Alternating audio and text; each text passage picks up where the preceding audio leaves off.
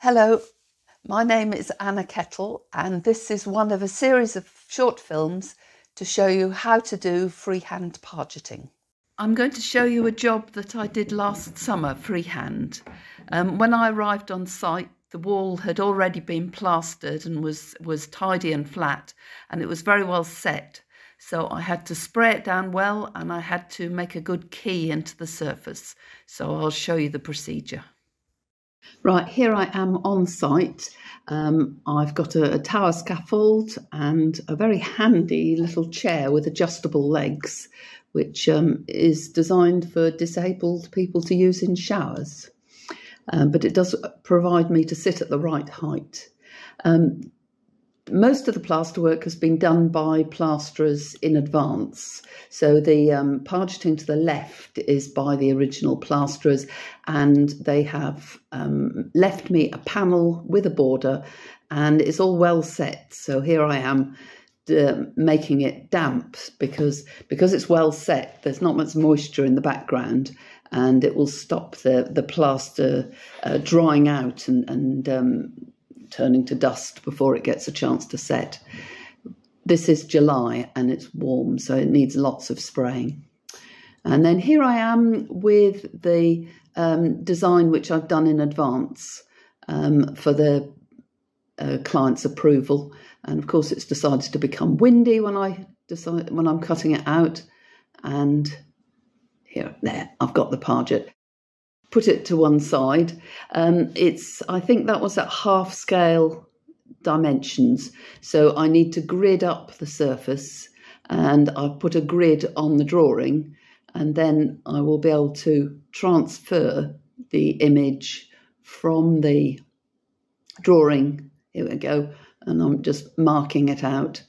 It doesn't have to be perfect because as you're building up the parget, you can modify it, but it gives a good idea of the proportion and layout. I find it very difficult to do that directly onto the wall. I find it a lot more satisfactory if I plan that sort of thing in advance, and I can look at it from a distance and think about it. So here we are, nearly finished. So this is a parget of a hare running through some plant life. So I've got two things I've got to do next. One is to dampen down the surface again, because you have to repeat damping when the plaster is already well set, so that the water gets a chance to really soak in. But first, I'm about to drill into the surface because I want to get a really good key between the foreground and background. So the next thing I have to do is, you see how when I was looking at the background area, it's flat, it's already set.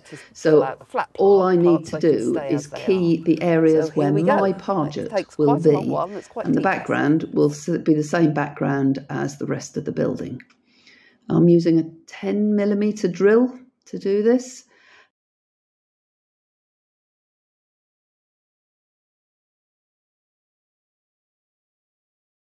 And it's tedious work, but there we go, it's done now, and I can then spray it down again, and I want to get moisture really well into those holes that I've made, and help damp down the area. I've now damped it down 3 times perhaps, and here I am starting the pargeting. I'm using a spatula which I had made for me. It's a very rigid spatula, that's its main feature, and I also use my fingers, and I wear gloves because the plaster is quite caustic, not very caustic, but enough that I think wearing gloves is good. I'm now building up the area. It's about maybe 40mm deep there, and that's about the maximum that you can build up before you have to put some supporting structures in of metal. After the plaster has gone on, then you can consolidate it, because as the water goes out of it, it gets air into it, and you consolidate it down to remove the air. And that's something which you do sort of going back over it several times.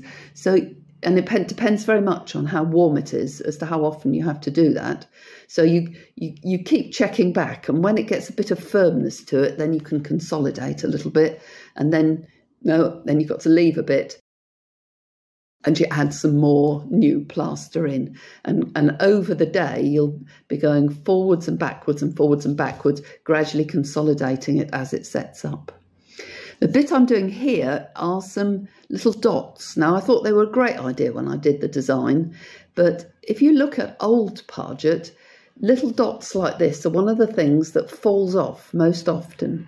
So it's really important to work them well into the surface. So dig the plaster into the hole well and make sure it's a hemisphere dot, not a full circle.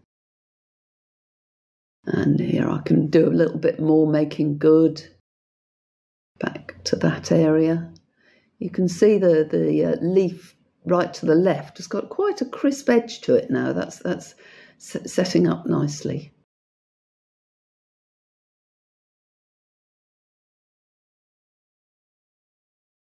I use my fingers quite a lot, which is another good reason to wear gloves. And I'm using a smaller spatula now just to get the detail. Both of these spatulas I had made for me by a blacksmith. The first ones I got in Venice, with traditional stucco spatulas. And then I took them along to a very good blacksmith I know and said, could you copy them? And so I have several.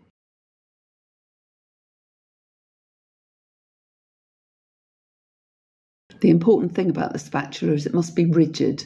And so, I don't know, he made them out of steel, but what sort of steel is not in my knowledge really, but they work very well.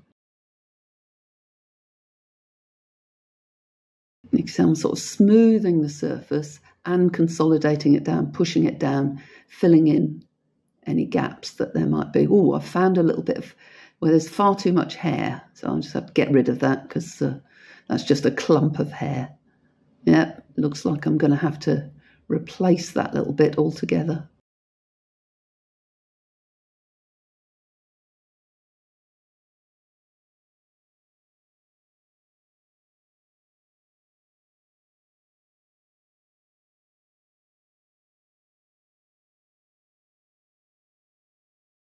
I went and stood down on the ground behind the scaffold, and I realised there wasn't really enough detail on that parget, so I'm putting an incised line into each of the, there we are, I'm putting one in there, an incised line into the sort of fruity bit to give it a bit more detail, and that's the sort of thing that gradually you work through.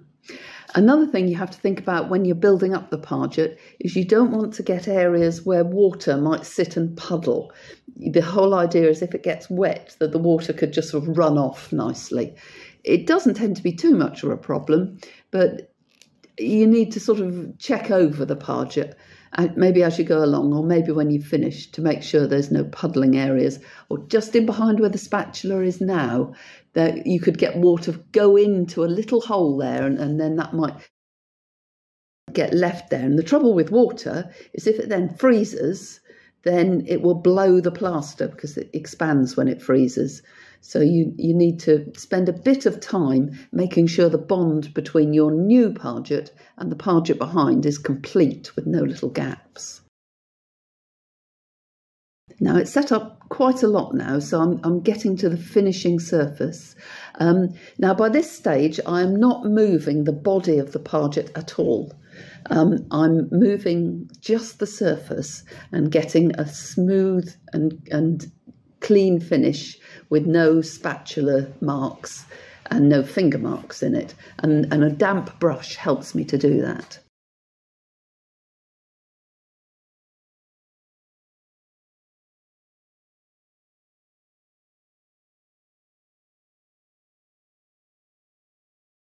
There we are. That's all starting to look not quite neat and tidy.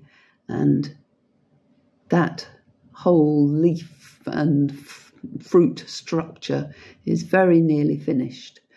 Looking at it now, I can see that the central line is a bit wavy, so I shall probably come along later and smooth it off, make it more continuous.